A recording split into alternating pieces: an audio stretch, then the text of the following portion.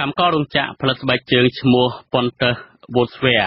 Footwear នៅស្ថិតនៅតាមផ្លូវលេខ 3 ភូមិខ្លាក្រហឹមឃុំតាភេមស្រុកតាមកក់ខេត្តតាកែវជាង300នាក់បន្ថែមទៀតបានបន្តដួលសន្លប់នៅថ្ងៃទី 2 ដល់ថ្ងៃទី 10 កក្កដានេះកម្មករនីសន្លប់ម្នាក់កំពុងសម្រាកនៅមន្ទីរពេទ្យខេត្តតាកែវឲ្យដឹងថាពួកគាត់មិនដឹងមូលហេតុអ្វីទេប៉ុន្តែនៅពេលកំពុងធ្វើការអ្នកស្រីក៏អស់កម្លាំងវិលមុខឲ្យដួលសន្លប់តែម្ដងមន្ត្រីសហជីពថាមូលហេតុដួលសន្លប់អាចបណ្ដាលមកពីកម្មករមានសុខភាពទន់ខ្សោយកម្មករដកដង្ហើមចូលជាតិគីមីពីក្រណាត់និងបរិយាកាសក្នុងរោងចក្រមិនមានស្តង់ដារតាមច្បាប់កំណត់បាទលោកយុនសមៀនរាយការណ៍ព័ត៌មាននេះប្រធានមន្ត្រីសុខាភិបាលខេត្តតាកែវលោកវិជ្ជបណ្ឌិតនុតស៊ីណាតឲ្យអាស៊ីសេរីដឹងនៅថ្ងៃអង្គារទី 10 ខែកក្កដាថាកម្មករដែលរងគ្រោះចូលសម្រាកនៅមន្ទីរពេទ្យនៅថ្ងៃនេះមានចំនួន343នាក់លោកវិជ្ជបណ្ឌិតបន្តថាកម្មករទាំង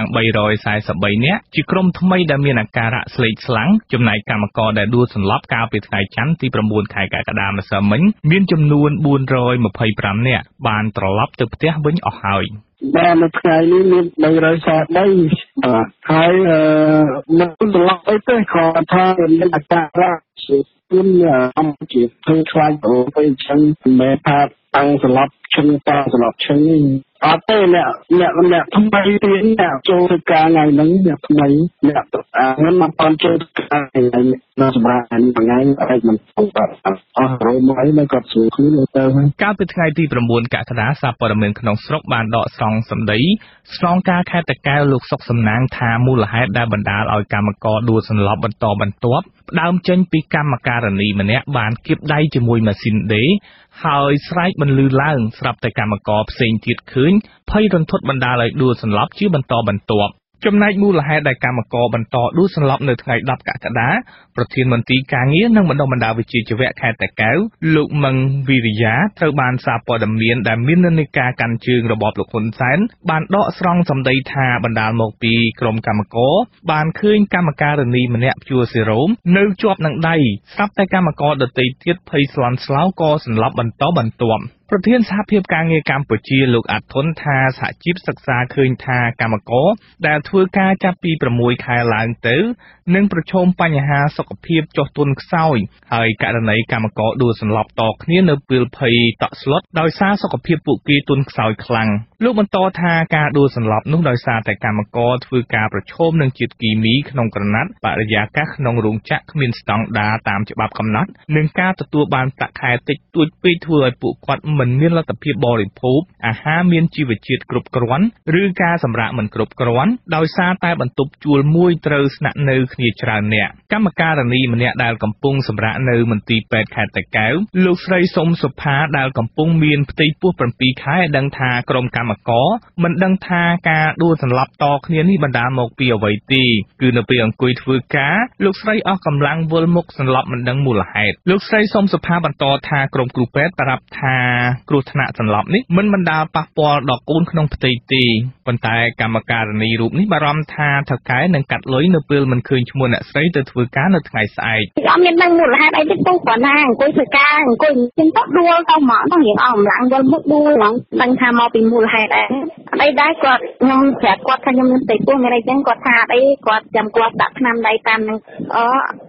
លោកគ្រូពេទ្យថាស្អែកថាគឺស្អែកនឹងអានចេញព្រោះអីហ្នឹងគាត់អត់ឲ្យចេញផងអត់ដែរមាននេះពុកថាស្លាប់ធម្មតាស្លាប់មានមួយអញ្ចឹងណាថាគាត់អស់កម្លាំងគាត់វិលមុខអញ្ចឹងណាតែដែរមានច្រើនទេអាស៊ីសេរីមិនអាចសុំការបំភ្លឺបន្ថែមជុំវិញករណីនេះពីអ្នកនាំពាក្យក្រសួងការងារលោកហេងសួរបានទេនៅថ្ងៃ 10 ខែកក្កដាដោយសារមិនលើកទូរស័ព្ទអ្នកសម្របសម្រួលមជ្ឈមណ្ឌលសម្ព័ន្ធការងារនិងសិទ្ធិមនុស្សហៅកាត់ថាសង្ត្រាល់លោកខុនថារ៉ូឲ្យដឹងថាមកទល់ពេលនេះនៅមិនទាន់អាចសន្និដ្ឋានបានទេពីមូលហេតុពិតប្រាកដដែលធ្វើឲ្យកម្មករដួលសន្លប់បន្តបន្ទាប់គ្នាដោយរងចាំមើលលទ្ធផលរបស់ក្រុមមន្ត្រីជំនាញលោកខុនថារ៉ូបន្តថាតាមច្បាប់ការងារដើម្បីបង្ការកុំឲ្យនយោជកកាត់លុយកម្មករ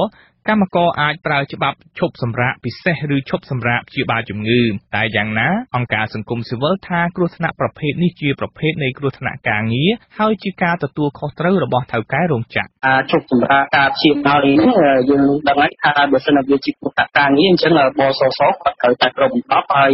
នយោជកហ្នឹងគាត់មិនអាចទៅកាប់ប្រាក់ឈ្នួលឬគាត់អប្រយោជន៍ណាមួយបានទេនៅពេលដែលកម្មករគាត់ជប់សម្រាប់សង្គមស៊ីវិលនិងកម្មករស្នើសុំឲ្យអាជ្ញាធរនៃក្រសួងជំនាញចុះត្រួតពិនិត្យមើលដល់ទីតាំងជាបន្ទាន់ដើម្បីជៀសវាងការដួលសន្លប់បន្ថែមទៀតខ្ញុំយុនសាមៀនអាស៊ីសេរីប្រធានាធិបតី Washington បាទលោកនេះជាទីមេត្រីកាលពី2ឆ្នាំមុនគឺនៅថ្ងៃទី10កក្កដាឆ្នាំ2016គឺជាថ្ងៃដែលបរដ្ឋខ្មែរនៅទូទាំងនគរបានមានភាពតក់ស្លុតនិងសោកសង្រែងដែលឃាតករបានបាញ់សម្លាប់លោកបណ្ឌិតកែមលីនៅទាំងកណ្ដាលទីក្រុងភ្នំពេញហើយថ្ងៃទី10កក្កដាឆ្នាំ2018នេះគឺជាខួប2ឆ្នាំគត់នៃឃាតកម្មលើលោកបណ្ឌិតកែមលីប្រជាពលរដ្ឋមន្ត្រីសិទ្ធិមនុស្សថ្នាក់ដឹកនាំសហជីពនិងអង្គការសង្គមស៊ីវិលមួយចំនួនដែលជាអ្នកគោរពស្រឡាញ់និងរាប់អានគ្នាជាមួយបណ្ឌិតកែមលីបាននាំគ្នាយកបាច់ផ្កាទៅដាក់នៅមុខហាងលក់ទំនិញ Star Mart កាល់តិច Stop Boko ជាទីដែលលោកបណ្ឌិតកែមលីត្រូវបានឃាតករបាញ់សម្លាប់កាលពី2ឆ្នាំមុនអ្នកខ្លះទៀតបាននាំគ្នាទៅគ្រប់វិញ្ញាណក្ខន្ធរបស់លោកនៅខេត្តតាកែវសារសំខាន់ដែលពួកគាត់លើកឡើងនោះគឺជាការទាមទាររយុត្តិធម៌ជូនបណ្ឌិតកែមលីដែលមិនត្រូវបានបិទបញ្ចប់ត្រឹមបុគ្គលជួបសម្លាប់តែម្នាក់នោះទេបាទសូមលោកនាងស្ដាប់សេចក្តីរាយការណ៍របស់លោកមានរិទ្ធជំវិញរឿងនេះថ្នាក់ដឹកនាំសហជីពអង្គការសង្គមស៊ីវិលនិងប្រជាពលរដ្ឋទូទៅនៅតែទទូចឲ្យតុលាការបង្ហាញលទ្ធផលស៊ើបអង្កេតរបស់ខ្លួនក្នុងសំណុំរឿងបណ្ឌិតកែមលីដែលត្រូវបានទុកឲ្យស្ងប់ស្ងាត់បាត់ឈឹងអស់រយៈពេលជាច្រើនខែកន្លងមកហើយប្រធានសហភាពសហជីពកម្ពុជាលោករងឈុនថ្លែងក្រោយពេលដាក់កម្រងផ្កាគោរពវិញ្ញាណក្ខន្ធបណ្ឌិតកែមលីនៅទីតាំងហាងសាំងកាល់តិច Stop Boko ថាមកទល់ពេលនេះលោកនៅតែមានអារម្មណ៍រន្ធត់ចំពោះអំពើឃាតកម្មដ៏សាហាវព្រៃផ្សៃនេះលោកបន្តថាលោកនៅតែគោរពនិងកោតសរសើរដល់វីរភាពរបស់បណ្ឌិតកែមលីចំពោះការវិភាគនិងហ៊ាននិយាយការពិតអំពីអំពើអយុត្តិធម៌សង្គមដែលបានកើតឡើងលើប្រជាពលរដ្ឋខ្មែរទូទៅលោកទាមទារឲ្យអាជ្ញាធរមានសមត្ថកិច្ចលាតត្រដាងការពិតជុំវិញអំពើឃាតកម្មដ៏កក្រើកមួយនេះដើម្បីលាងជម្រះមន្ទិលសង្ស័យរបស់សាធារណជនអំពីភាពអសមត្ថភាពរបស់អាជ្ញាធរឬការជាប់ពាក់ព័ន្ធជាមួយបុគ្គលមានអំណាចនៅពីក្រោយរឿងនេះក្នុងនាមសហជីពកម្ពុជាយើងចង់ឲ្យអាជ្ញាធរក្រុងភ្នំពេញបង្កើតគណៈកម្មការធ្វើការស៊ើបអង្កេតករណីបាញ់សម្លាប់លោកបណ្ឌិតកែមលីហើយក៏ធ្វើការស៊ើបអង្កេតរកជនដែលនៅក្រោយខ្នងនៃអំពើអឃាតកម្មនេះយកបំផ្លាញអាគារទោសទៅតាមផ្លូវច្បាប់ហើយនឹងដល់យុត្តិធម៌ទៅដល់ក្រុមគ្រួសារកូនប្រពន្ធមិត្តភក្តិក៏ដូចជាប្រជាពលរដ្ឋទូទាំងប្រទេសផងដែរក្រៅពីការកាត់ទោសបុគ្គលជួបសម្លាប់ឲ្យជាប់ពន្ធនាគារអស់មួយជីវិតកាលពីចុងខែមីនាឆ្នាំ2017រួចមកសំណុំរឿងបណ្ឌិតកែមលីនេះគ្មានអ្វីប្រែប្រួលគួរឲ្យកត់សម្គាល់នៅឡើយក្នុងរយៈពេល2ឆ្នាំកន្លងទៅនេះតុលាការក្រុងភ្នំពេញថ្មីត្បិតតែបានបំបែកសំណុំរឿងនេះជាពីរក៏ប៉ុន្តែគ្មានបុគ្គលពាក់ព័ន្ធណាម្នាក់ត្រូវបាននាំខ្លួនមកសាកសួរឬកាត់ទោសក្រៅពីបុគ្គលជួបសម្លាប់ដែលមានឈ្មោះពិតពីកំណើតថាអឿតអាងនោះឡើយសំខាន់ជាងនេះគឺតុលាការនៃរបបលោកហ៊ុនសែនបានខកខានក្នុងការបញ្ចេញព័ត៌មានឲ្យសាធារណជនបានដឹងទាក់ទងនឹងសំណុំរឿងកាន់កាប់អាវុធដោយគ្មានការអនុញ្ញាតរបស់ជួបសម្លាប់ដែលតុលាការអះអាងថាគឺជាសំណុំរឿងដែលត្រូវស្វែងរកមុខអ្នកពាក់ព័ន្ធផ្សេងទៀតយកមកផ្ដន្ទាទោសតាមផ្លូវច្បាប់នោះទាំងតុលាការក្រុងភ្នំពេញនិងទាំងសាលាឧទ្ធរសុទ្ធតែបានចាត់ការលើសំណុំរឿងក្តីនេះក្នុងរបៀបតែមួយគឺពឹងផ្អែកស្ទើរតែទាំងស្រុងទៅលើចម្លើយសារភាពរបស់បុគ្គលអឿតអាងដែលតែងតែឆ្លើយដាក់បន្ទុកខ្លួនឯងថាជាអ្នកសម្លាប់បណ្ឌិតកែមលីដោយម្នាក់ឯងមិនមានជាប់ពាក់ព័ន្ធនឹងបុគ្គលផ្សេងទៀតនោះឡើយចក្រមស៊ើបសួរក្នុងសំណុំរឿងនេះគឺលោកសេងលៀងត្រូវបានកាសែតភ្នំពេញប៉ុស្តិ៍ដកស្រង់សម្ដីកាលពីថ្ងៃទី9កក្កដាថាសំណុំរឿងនេះលោកកំពុងតែបន្តការស៊ើបអង្កេតនៅឡើយហើយតាក់ទងនឹងការបំបែកសំណុំរឿងជាពីរលោកថាមិនទាន់បិទការស៊ើបអង្កេតនោះទេនៅពេលដែលកាសែតភ្នំពេញប៉ុស្តិ៍សួរថាតើមានជនពាក់ព័ន្ធប្រមាណអ្នកដែលកំពុងត្រូវបានស៊ើបអង្កេតនោះលោកចៅក្រមស៊ើបសួរសេងលៀងថ្លែងថារឿងនេះគឺជាការសម្ងាត់នៃការស៊ើបសួរដូច្នេះលោកមិនអាចបញ្ជាក់បាននោះទេក៏ប៉ុន្តែ យោងតាមកាសែតភ្នំពេញប៉ុស្តិ៍ដដែលស្នងការរងរាជធានីភ្នំពេញលោកសុងលីបានថ្លែងការពីថ្ងៃទី9 កក្កដាថាលោកនៅមិនទាន់បានទទួលដីកាឲ្យស៊ើបអង្កេតពីតុលាការលើសំណុំរឿងនេះនៅឡើយទេហើយលោកបានបង្វែរសំណួរនេះឲ្យទៅសួរតុលាការវិញចំណែកសមាជិកព្រឹទ្ធសភាឯកបៈនិងជាអ្នកនាំពាក្យគណៈបកប្រជាជនកម្ពុជា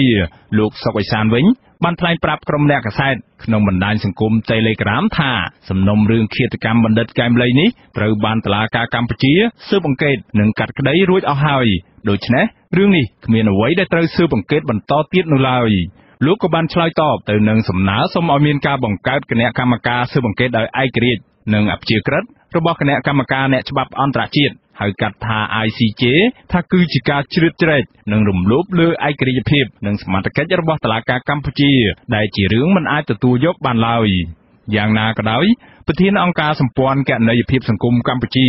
លោកសនជ័យថ្លែងថាការចូលរួមស៊ើបអង្កេតពីអ្នកឯករាជ្យមិនមែនជាការជ្រៀតជ្រែកកិច្ចការរបស់អាជ្ញាធរកម្ពុជានោះឡើយក៏ប៉ុន្តែមានន័យថាជាកិច្ចសហការទៅវិញទេហើយកម្ពុជាមានឧទាហរណ៍ច្រើនរួចទៅហើយទាក់ទងនឹងការចូលរួមស៊ើបអង្កេតពីអ្នកឯករាជ្យនេះតួយ៉ាងដូចជាសាលាក្តីខ្មែរក្រហមជាដើមលោកយល់ថាការបដិសេធឬមិនចង់ឲ្យមានការចូលរួមស៊ើបអង្កេតពីអ្នកឯករាជ្យនេះទំនងជាដោយសារតែអាជ្ញាធរកម្ពុជាគ្មានឆន្ទៈពិតប្រាកដក្នុងការរកយុត្តិធម៌ជូនបណ្ឌិតកែមលីឬខ្វះឯករាជ្យភាពនៅក្នុងការបំពេញតួនាទីរបស់ខ្លួនដូចជារងសម្ពាធឬរងការគំរាមកំហែងពីអ្នកមានអំណាចជាដើមពេលដល់ខួប2ឆ្នាំនៃ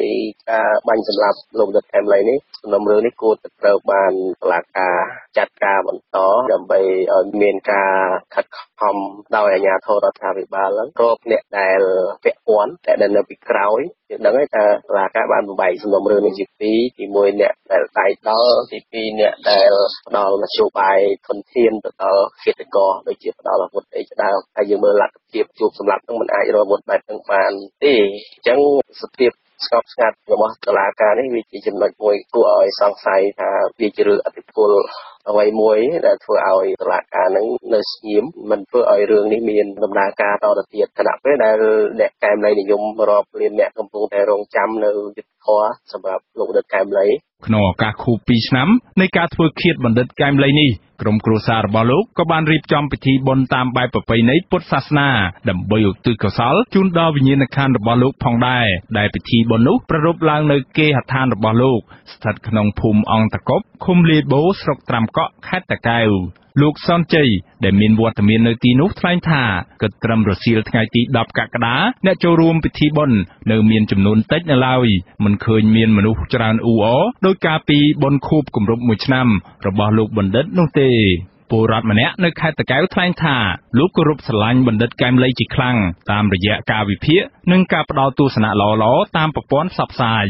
លោកបន្តថាលោកមានការឈឺចាប់ជាខ្លាំងនៅពេលនឹកឃើញដល់អំពើឃាតកម្មនេះហើយបានទន្ទឹងរង់ចាំមើលដំណើរការរកយុត្តិធម៌ជូនបណ្ឌិតកែមលីមកទល់សប្តាហ៍ថ្ងៃនេះក៏ប៉ុន្តែនៅមិនទាន់ឃើញមានលេចចេញជារូបរាងនៅឡើយទេលោកគ្មានជំនឿថាតុលាការនៃរបបក្រុងភ្នំពេញនឹងអាចរកយុត្តិធម៌ជូនលោកបណ្ឌិតកែមលីឡើយព្រោះស្ថាប័នយុត្តិធម៌នេះគ្មានភាពឯករាជ្យក្នុងការបំពេញមុខងាររបស់ខ្លួននោះឡើយខ្ញុំចង់ឲ្យតុលាការបង្ហាញនូវភាពត្រឹមត្រូវបង្ហាញនូវជនពាក់ព័ន្ធផ្សេងៗដែលពួកគាត់និយាយថាស្វែងរកប៉ុន្តែជាក់ស្ដែងខ្ញុំថាហ្នឹងគ្រាន់តែជាលេខគ្រាន់តែជាការនិយាយលួងចិត្តដល់ពលរដ្ឋទេតែជាក់ស្ដែងពួកតុលាការនឹងមិនហ៊ានធ្វើទេបាទខ្ញុំជឿថាមិនអាចរកឃើញយើងទន្ទឹងរង់ចាំរហូតប៉ុន្តែការទន្ទឹងរង់ចាំហ្នឹងមើលទៅវាដូចអត់មានពលឺយុត្តិធម៌សម្រាប់ពួកគាត់ទៅកាលណាសង្គមយើងរបបយើងនៅតែដដែលគឺយើងអត់មានទេយុត្តិធម៌សម្រាប់ពលរដ្ឋខ្មែរបាទក្រៅពីការថ្លែងដោយផ្ទាល់បែបនេះប្រជាពលរដ្ឋមន្ត្រីអង្គការសង្គមស៊ីវិលនិងអ្នកកែមលីនិយមមួយចំនួនក៏បាននាំគ្នាបដូររូបភាពផ្ទាល់ខ្លួនឬបង្ហោះរូបភាពបណ្ឌិតកែមលីអមដោយសារនឹករលឹកបញ្ញវន្តមួយនេះនៅលើបណ្ដាញសង្គម Facebook ផងដែរពួកគេនៅតែទាមទារនិងដង្ហោយរកយុត្តិធម៌ពិតប្រាកដជូនលោកបណ្ឌិតកែមលីដែលជាវីរបុរសនៅក្នុងដួងចិត្តរបស់ពួកគេជាប់ជានិច្ចនោះខ្ញុំបាទមានរិទ្ធអាស៊ីសេរីពី ពីរដ្ឋធានី Washington បាទលោកនេះជាទីមេត្រីអ្នកនាំពាក្យក្នុងយុទ្ធធម៌លោកចិនម៉ាលីននឹងក៏បានប្រាប់ខាងវិទ្យុ VOD នៅថ្ងៃនោះដែរថាការដែលអ្នកដែលទាមទារយុទ្ធធម៌ករណីលោកកែមលីនេះលោកអះអាងថាជារឿងនៃការនយោបាយរបស់ក្រុមប្រឆាំងតែប៉ុណ្ណោះតែយ៉ាងណាក៏ដោយលោកបានបញ្ជាក់ថាសំណុំរឿងនេះតុលាការនៅក្នុងនីតិវិធីស៊ើបអង្កេតហើយមិនអាចបញ្ជាក់ជាសាធារណៈបានឥឡូវនេះយើងបានភ្ជាប់ទៅលោករងឈុនហើយនឹងលោកសនជ័យបន្ថែមដើម្បីរៀបរាប់បន្ថែមអំពីការប្រារព្ធទិវាគោរពវិញ្ញាណក្ខន្ធនៅឯទីតាំងបាញ់សម្លាប់ហើយនឹងខេត្តតាកែវជំរាបសួរលោកទី2បាទជំរាបសួរលោកប្រកាយាបាទលោកសនជ័យដោយសារលោកធ្វើដំណើរផងចង់ជម្រាបសួរលោកមុនតើនៅខេត្តតាកែវនោះលោកអាចជម្រាបជូនបន្ថែមបានទៅហេតុអីបានជាលោកទៅគោរពវិញ្ញាណក្ខន្ធលោកដល់ខេត្តតាកែវបាទលោកកែមលីបាទលោកកែមលីជាបងនៅជាមិត្តភក្តិនៅក្នុងអាជីពការងារសហហែលគ្នាហើយយើងគឺជាមនុស្សដែលមានតំណែងចិត្តស្និទ្ធជាមួយគ្នាកាលបងកែមលីនៅរស់អញ្ចឹងគ្រប់ពេលវេលាគ្រប់ស្ថានភាពគ្រប់ព្រឹត្តិការណ៍គឺខ្ញុំតែងទៅចូលរួមជាមួយនឹងការតែជាព្រឹត្តិការណ៍ដែលតាក់ទងនឹងលោកកែមលីហើយនៅថ្ងៃនេះគឺជាថ្ងៃខួបបុណ្យគម្រប់2ឆ្នាំនៃបាទ2ឆ្នាំនៃការបាញ់សម្លាប់លោកកែមលីខ្ញុំចង់ទៅដល់ស្រុកកំណើតហើយមើលអំពីស្ថានភាពនៃការរៀបចំពិធីបុណ្យខួបនេះផ្ទាល់តែម្ដងក្រោយតែពីខ្ញុំបានឃើញការរៀបចំពីសង្គមស៊ីវិលពីអ្នកកែមលីនិយមនៅភ្នំពេញតាមកន្លែងផ្សេងៗគ្នានោះបាទតើសេរីកាមិញថានៅខេត្តតាកែវក៏មិនទាន់មានមនុស្សច្រើនអីដែរតើពិធីរៀបចំនៅទីនោះនៅឆ្នាំនេះមានភាពខុសប្លែកពីឆ្នាំទៅដូចម្នេះខ្លះហើយធ្វើរយៈពេលប្រហែលថ្ងៃហើយនឹងរៀបចំពិធីយ៉ាងណាខ្លះទៅលោកបាទខ្ញុំចេញមកម៉ោងប្រហែលជា6ល្ងាចនេះហើយយើងឃើញថាមានមនុស្សម្នានឹងចេញចូលជាបណ្ដាប៉ុន្តែมันមានចំនួនច្រើនដោយកាលខួបកាលពីឆ្នាំមុនទេហើយនៅពេលធៀបជាមួយនឹងការចាប់អារម្មណ៍នឹងការចូលរួមពីឆ្នាំមុនហ្នឹងគឺឃើញថាចំនួនខុសគ្នាឆ្ងាយគួរឲ្យចាប់អារម្មណ៍ខុសគ្នាឆ្ងាយដោយសារតែឥឡូវខួបឆ្នាំនេះមានចំនួនអ្នកចូលរួមតិចតួចមានអ្នកភូមិចិត្តខាងមានអ្នកពីភ្នំពេញខ្លះហើយយើងឃើញថាមានអវត្តមានអ្នកចូលរួមអ្នកការនិយមនឹងក៏លោកសនជ័យចំនួនដែលតិចបាទចំនួនដែលតិចតួចនេះខុសពីឆ្នាំទៅដោយសារតែប្អូនគាត់បង្កើតគណៈបកនយោបាយធ្វើឲ្យពលរដ្ឋរៀងដូចជាសាក់ស្ទើរការចូលរួមទៅមើលទៅចំណុចហ្នឹងសម្រាប់ខ្ញុំការគោរពការឲ្យតម្លៃដល់លោកកែមលីខ្ញុំគិតថាទោះបីបងគាត់បង្កើតគណៈបកហើយយករូបលោកកែមលីទៅភ្ជាប់ជាមួយនឹងគណៈបកហ្នឹងក៏សម្រាប់ខ្ញុំវិញតម្លៃលោកកែមលីមិនអាចធាក់ខោដោយសារតែការភ្ជាប់លោកកែមលីទៅនឹងគណៈបកនយោបាយទេនេះជាគុណតម្លៃមួយដែលខ្ញុំមានចំពោះគាត់ហើយអ្វីដែលខ្ញុំមើលឃើញថាមានចំនួនអ្នកចូលរួមតិចតួចហ្នឹងអាចថាការផ្សព្វផ្សាយការចែករំលែកព័ត៌មានទាក់ទងនឹងពិធីបុណ្យហ្នឹងទំនងជាមិនបានទទួលបានព្រមទលាយនៅក្នុងចំណោមកែមលីនិយមខណៈពេលដែលយើងបានលើតិចតួចអំពីការរៀបចំពិធីបុណ្យនៅស្រុកកំណើតហ្នឹងបាទអរគុណច្រើនលោកសនជ័យបាទលោកនាយកទីមេត្រីនៅពេលបន្តិចនេះយើងក៏មានបទសម្ភាសន៍ជាមួយភរិយាលោកកែមលីអ្នកស្រីបូរចនាហើយនឹងព្រះអង្គមកបន្ទិញដែរដែលជាសមាជិកគណៈកម្មការរៀបចំបុណ្យសពកាលពេលដែលឃាតករបាញ់សម្លាប់លោកកែមលីកាលពី2ឆ្នាំមុនឥឡូវខ្ញុំចង់ងាកមកលោករងឈុនវិញលោករងឈុនដែលលោកបាននឹងក្រុមសង្គមស៊ីវិលមួយចំនួនទៀតបានតែចូលរួមរំលឹកគុំនាទីតាំងកាលតិចតែម្ដងហើយថ្ងៃនេះគឺផ្សារដ៏សំខាន់របស់សង្គមស៊ីវិលគឺទាមទារយុត្តិធម៌ឃើញថាសំណុំរឿងនេះគេបានបំបែកជាពីរទី1គឺថាគេនឹងរកអ្នកដែល ពាក់ព័ន្ធអ្នកដែលផ្ដល់មធ្យោបាយមានកំភ្លើងមានស្អីទៅដល់ឃាតករហើយទី2ជនដែលដល់តែម្ដងមកទល់ពេលនេះតើលោកជឿថាចូលសម្លាប់គឺជាមនុស្សតែម្នាក់គត់ជាជនដែលដល់ក៏មានអ្នកផ្សេងបាទសំណុំរឿងទី1បាទសូមចេញជុំវិញបញ្ហាករណីនេះបើតាមយើងមើលស្ដាប់មតិសាធារណជនបានវាយតម្លៃទៅលើថាជួបសម្លាប់មិនមែនជាឃាតករពិតទេគឺជាឃាតករសពនិមិត្តហ្នឹងបើតាមស្ដាប់មតិសាធារណជនវាយតម្លៃទៅលើជួបសម្លាប់ហ្នឹងចឹងហើយបានជាខ្ញុំព្រឹកមិញបានទៅដាក់កម្រងផ្កាហើយនឹងមានសហការីគ្រូបង្រៀនក៏ដូចជាមានអង្គការសង្គមស៊ីវិលចូលរួមដាក់កម្រងផ្កាដាក់ផ្កានៅកន្លែងឃាតកម្មលើរូបលោកបណ្ឌិតកំលីហ្នឹងហើយយើងក៏បានខ្វែងសារកុំឲ្យអាជ្ញាធរពន្លឿនរកការស៊ើបអង្កេតដើម្បីរកឃាតករនៅក្រោយខ្នងឃាតករយកមកផ្ដន្ទាទោសទៅតាមផ្លូវច្បាប់បាទអ្នកនាំពាក្យក្រសួងយុទ្ធភ័ពបានឲ្យ VOD ដឹងថាសំណុំរឿងនេះគេកំពុងតែស៊ើបអង្កេតបន្តទៀតរកអ្នកពាក់ព័ន្ធគឺសំណុំរឿងទី2ហើយថាអ្នកដែលទាមទាររយុទ្ធធរអីជួនលោកដិតកែមលីនេះគឺថាមាននិន្នាការនយោបាយហើយទី1តើលោកយល់យ៉ាងណាដែរចំពោះថាមាននិន្នាការនយោបាយនេះទី2តើរយៈពេល2ឆ្នាំមកនេះវាសមគ្រប់គ្រាន់ទេពេលវេលាគ្រប់គ្រាន់ក្នុងការបង្ហាញជនដែលពាក់ព័ន្ធបន្ថែមទៀតនោះបាទ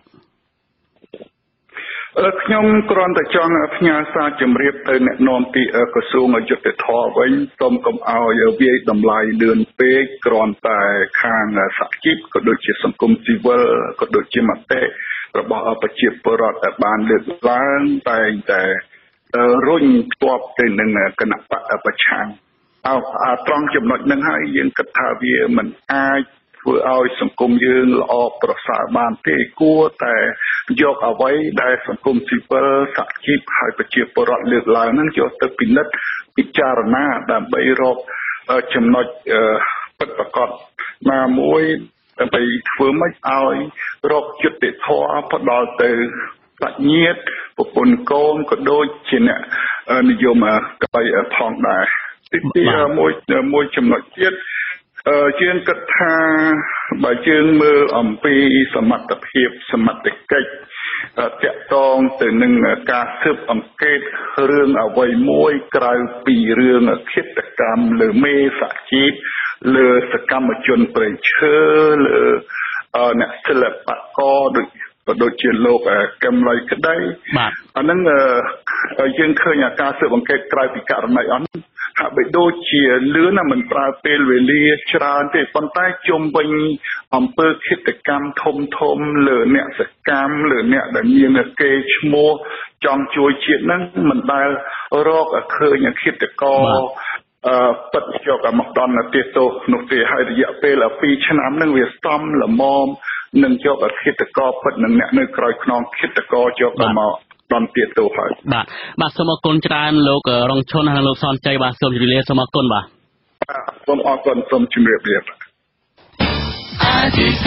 បាទលោកនាងជាទីមេត្រីឥឡូវនេះយើងក៏ភ្ជាប់ទៅអ្នកស្រីបូរចនាដែលជាភរិយារបស់លោកមរតកែមលីអ្នកស្រីបូរចនាកាលពីថ្ងៃទី10កក្កដាឆ្នាំ2016គឺជាថ្ងៃដែលទុកសោកជាទីបំផុតដែលបាត់បង់ស្វាមីដែលឃាតករបាញ់សម្លាប់ទាំង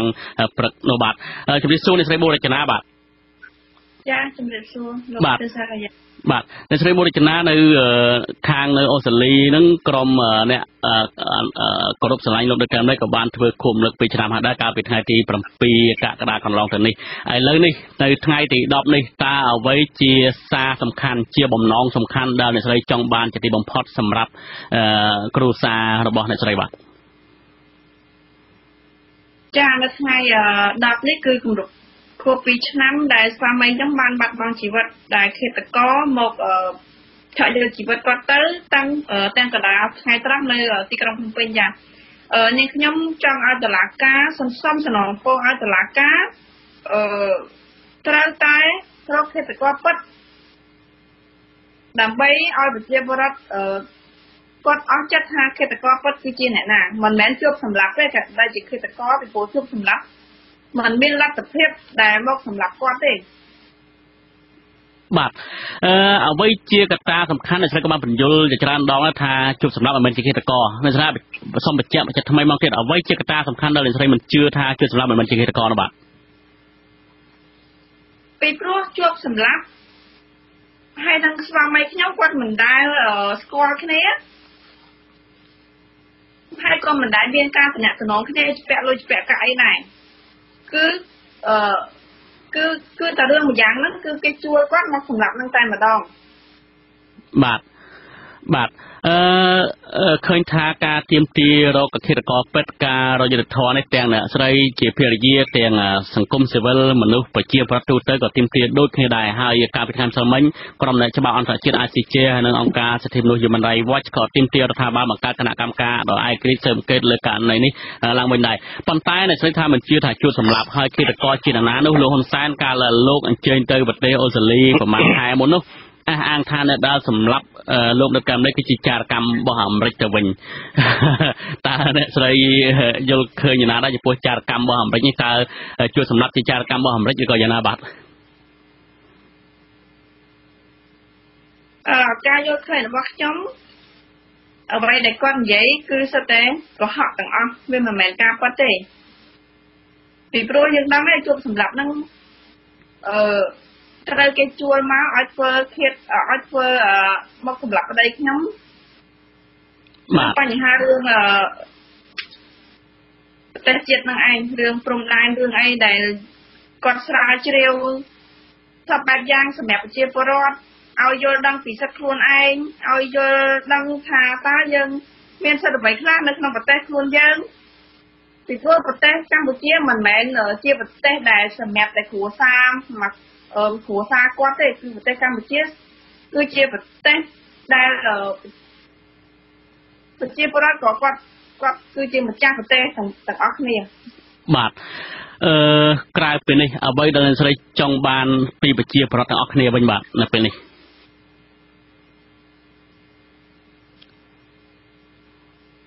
ហៅឡូខ្ញុំអត់ឮទេបាទសូមម្ដងទៀតបាទតើតើនឹងករណីការលះបង់របស់លោកនៅកម្ពុជានេះវិញតើអ្វីដែលអ្នកស្រីចង់បានពីប្រជាពលរដ្ឋទាំងអស់គ្នាវិញបាទចានាងខ្ញុំគ្រាន់តែសូមសនំពោឲ្យប្រជាពលរដ្ឋងើបឈរឡើងហើយនៅថ្ងៃទី29ខាងមុខនេះខែកក្កដា2018បើសិនជាប្រជាពលរដ្ឋទាំងអស់គាត់គោរពស្រឡាញ់ស្វាមីនាងខ្ញុំគឺគាត់ត្រូវតែជ្រើសរើសសិទ្ធិរបស់គាត់ថាតើគាត់ទៅចូលរួមបោះឆ្នោតឬមួយក៏គាត់មិនទៅចូលរួមនេះបើសិនជាគាត់ទៅចូលរួមមានន័យថាគាត់ធ្វើឲ្យប្រទេសយើងហ្នឹងវាកាន់តែលិចលង់តទៅទៀតបា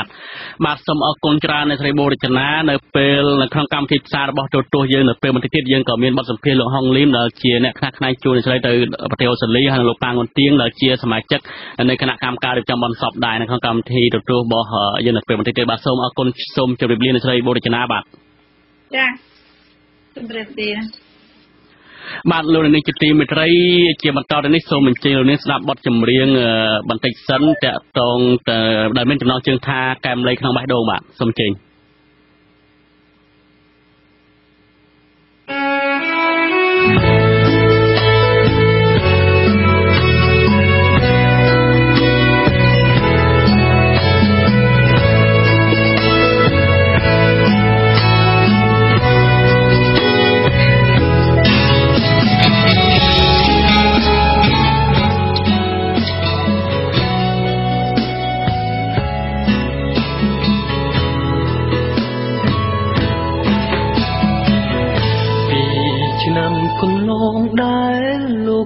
ទៅ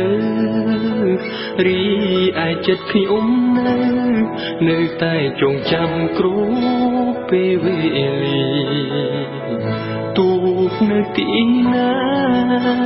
ចិនដានៅគិតគ្រប់គ្រាមិនបំភ្លេចគ្រប់គ្នាឆ្លងឈ្មោះលោកក្នុងបេះដូងនឹកឡើងសោកស្ដាយកាយលោកឃ្លាតទៅបើសិនលោកรู้នៅម្លែកូនពៅឃើញមុខលោកប៉ានឹក គ្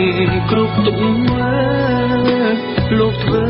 ពិតជាអស្ចារ្យព្រានអប្រិយគ្មានក្តីមេត្តាឆក់យកសង្ខារទៅហើ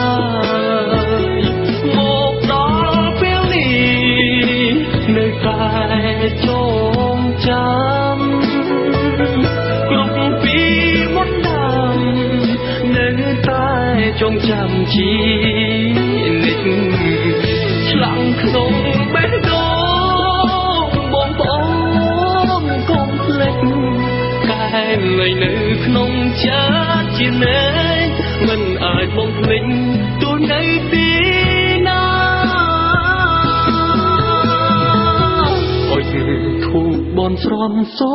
មសេចក្តីសុខពីថ្ងៃនេះទៅមុខ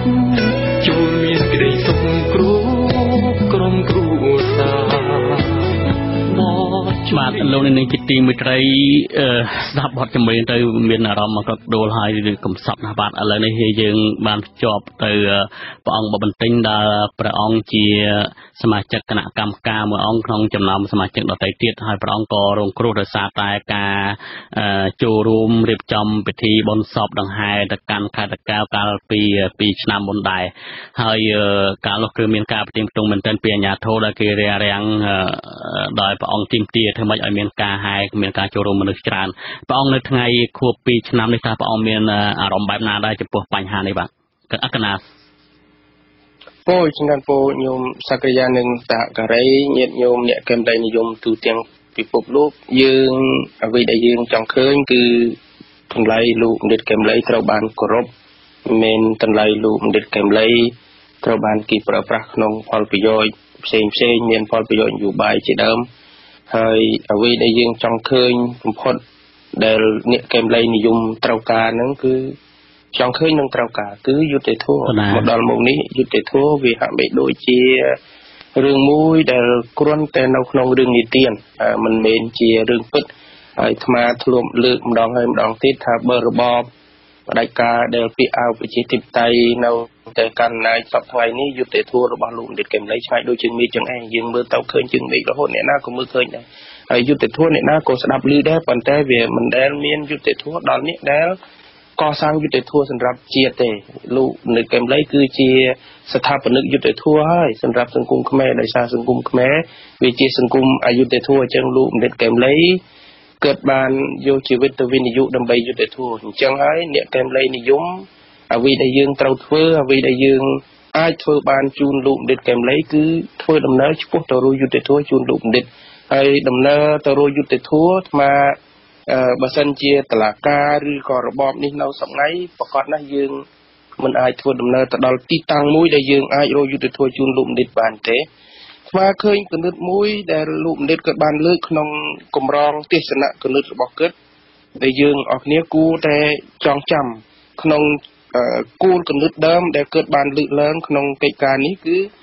គាត់លើកឡើងថាពួកជនផ្ដាច់ការថ្ងៃនេះពាក្យអោប្រជាធិបតេយ្យហើយធ្វើឲ្យរហេទឹកដីកាន់តែទឹកកាន់តែថ្លាហើយមើលឃើញត្រីធំកំពុងស៊ីត្រីតូចកាន់តែសាហាវនេះចំណុចនេះក្នុងមរតកគំនិតទី7នេះបើយើងផ្សារភ្ជាប់រឿងយុត្តិធម៌ទោះតែយើងត្រូវការស្អីគេគឺតុលាការត្រូវតែឯករាជ្យនិងស្ថិតក្រោមការត្រួតពិនិត្យដោយឧត្តមក្រុមប្រឹក្សានៃអង្គការក្រមសមាជិកទាំងអស់នៃឧត្តមក្រុមប្រឹក្សាអង្គការក្រមមិនត្រូវជាសមាជិកគណៈបកនយោបាយមិនត្រូវជាសមាជិករបស់រដ្ឋាភិបាល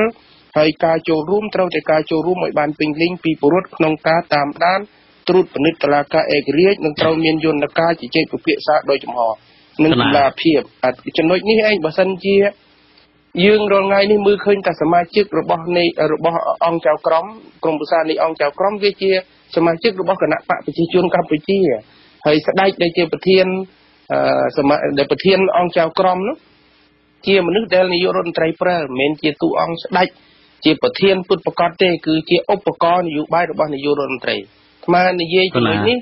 អត់មានខ្លាចថាប្រមាថព្រះមហាក្សត្រទេព្រោះមហាក្សត្រលោកបានបណ្រើនាយករដ្ឋមន្ត្រីរួចបានទៅហើយមហាក្សត្របានបណ្រើនាយករដ្ឋមន្ត្រីត្រង់ថាច្បាប់សហជីពដែលបំផ្លាញសេចក្តីសុខរបស់ពលករពលការិនីមហាក្សត្រឡាយពហុ ច្បាប់គណៈបកនយោបាយបំផ្លាញប្រជាធិបតេយ្យព្រះមហាក្សត្រលោកឡាយប្រហោះច្បាប់គណៈបកនយោបាយផ្សេងមហាក្សត្រលោកឡាយប្រហោះទាំងអស់នេះដែលអាត្មាមើលឃើញថាបើប្រធានក្រមប្រសានៃអង្គចៅក្រមនៅតែជាឧបករណ៍របស់ជនបដិការដែលពាក្យអោប្រជាធិបតេយ្យបោកប្រាស់នៅលើទឹកដីសវណ្ណភូមិយើងនេះគឺយុទ្ធធម៌វាអត់មានដល់លុបទេច្រើនពូអញ្ចឹងរឿងត្រឹមត្រូវបំផុតគឺធ្វើដំណើរឆ្ពោះទៅរកការផ្លាស់ប្ដូរតុលាការតេលេកាដុល្លារហើយនឹងរៀបចំស្ថាប័នតុលាការឲ្យឯករាជ្យដែលមានការចូលរួមពីគ្រប់ភាគីហើយនិយាយដល់ចំណុចចូលរួមពីគ្រប់ភាគីគឺយើងនិយាយដល់ការបង្កើតគណៈកម្មការស្រាវជ្រាវរយុទ្ធធម៌ជូនអ្នកកែមលៃនិយមនិងក្រុមគូសាព្រោះអ្នកដែលរងគ្រោះអំពើអយុត្តិធម៌មិនមែនមានតែអ្នកស្រីប៊ូរចនាកូន5នាក់ម្ដាយហើយនឹងបងប្អូនតាញាតិរបស់គាត់ទេអ្នកណាដែលស្រឡាញ់លោកកែមលីអ្នកណាដែលនឹកដល់ឈ្មោះកែមលីសុទ្ធតែជាជនរងគ្រោះដូច្នេះបងប្អូនញាតិញោមជនរួមជាតិបើសិនជាយើងគិតមកដល់ចំណុចនេះយើងមកប្រទេស5ដណ្ដប់លានអ្នកហើយអ្នកដែលចូលរួមកាន់ទុកលោកបណ្ឌិតកែមលីរាប់លានអ្នកនៅលើដងផ្លូវយើងធ្វើដំណើរក្រុមកណ្ដៅព្រះអាទិត្យរបស់មុខខ្លះរៀងខ្លួនប៉ុន្តែហេតុអីបានយើងមិនសង្កត់ធ្ងន់ទៅលើការរួមគ្នារក្សាតម្លៃលោកកែមលីនិងរៀបចំឲ្យមានការផ្លាស់ប្ដូរសង្គមមួយដែលមានប្រព័ន្ធតុលាការឯករាជ្យពិតប្រាកដត្រួតពិនិត្យដោយពួកយើងអស់គ្នាតែឥឡូវគ្រាន់តែគណៈកម្មការមួយដែលយើងចង់បានដើម្បីស្វែងរកយុទ្ធធម៌ជូនលោកបណ្ឌិតដែលយើងគោរពស្មើនឹងជីវិតរបស់ពួកយើងហេតុអីក៏ពួកយើងមិនប្រឹងទាមទារហើយអាត្មាចំណុចនេះអាត្មាសូមវ័យបហាទៅដល់ពួកជនឱកាសនិយមដែលយកឈ្មោះលោកបណ្ឌិតទៅបិទដើម្បីផលប្រយោជន៍នយោបាយប៉ុន្តែមកដល់ម៉ោងនេះសួរថាឃើញមានគណៈបកនយោបាយហ៊ានប្រកាសជំហរទាមទារឲ្យតុលាការឲ្យរដ្ឋាភិបាលបង្កើតគណៈកម្មការស៊ើបអង្កេតរយុទ្ធធម៌ជូនលោកបណ្ឌិតទេក្រៅពីអស់លោកយករូបថតលោកកែមលីទៅបិទក្នុងគណៈបកហើយចាត់ទុកលោកកែមលីជាស្ថាបនិកបករបស់លោកប៉ុន្តែអស់លោកមិនបង្ហាញចំហថាលោកកែមលីគឺបានស្លាប់មិនមែនស្លាប់រត់ចូលរន់ដូចកណ្ដោដូចពួកអស់លោកឯងពួកអស់លោកបញ្ញវន្តមួយចំនួនកណ្ដោសត្វវាជាសត្វកណ្ដោរត់ចូលរន់ផ្ដាច់ការហើយលោកកែមលីអត់ដែលចូលរន់ផ្ដាច់ការទេលោកទៅកំទេចរន់ផ្ដាច់ការលោកទៅកំទេចរួមពោះសាហាវដែលជើពលរដ្ឋខ្មែរមកនគរហើយលោកប្រៃឈ្មោះកែមលីត្រូវប្រកាន់ជាប់រឿងពីររឿងទី1គឺវីរភាពក្លាហានរឿងទី2គឺការពារប្រជាធិបតេយ្យព្រោះលោកកែមលីគាត់ស្លាប់ដើម្បីអាហ្នឹងហើយបើពួកអស់លោកប្រៃឈ្មោះកែមលីរត់ចូលរួមដោយឆាត់កណ្ដោហើយទៅចូលរួមផ្ដាច់ការទៀតនឹងវាអាក្រក់ណាស់មិនមែនជាដំណើរទៅរកយុទ្ធធម៌ទេកណាអរគុណព្រះអង្គទៅកណាមានសំណួរច្រើនទៀតណាដើម្បីសួរព្រះអង្គប៉ុន្តែយើងសូមស្លេះព្រះអង្គត្រឹមប៉ុណ្ណេះតិចសិនហើយចាំងាកមកព្រះអង្គវិញ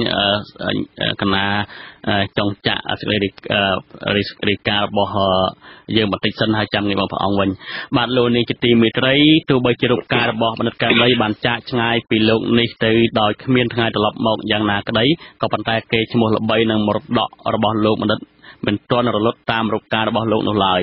មរតកគំនិតលោកបណ្ឌិតកែមលីត្រូវបានផ្ទេរនិងចម្លងទៅឲ្យយុវជនជំនាន់ក្រោយដែលជាទំពាំងស្នងរិស័យនិងបដិញ្ញាបន្តស្នាដៃចំណេះដឹងនិងទស្សនៈរបស់លោកសម្រាប់មនុស្សជំនាន់នេះនិងមនុស្សជំនាន់ក្រោយទៀតបាទលោកមួនរ៉េតរាយការណ៍ពីព័ត៌មាននេះ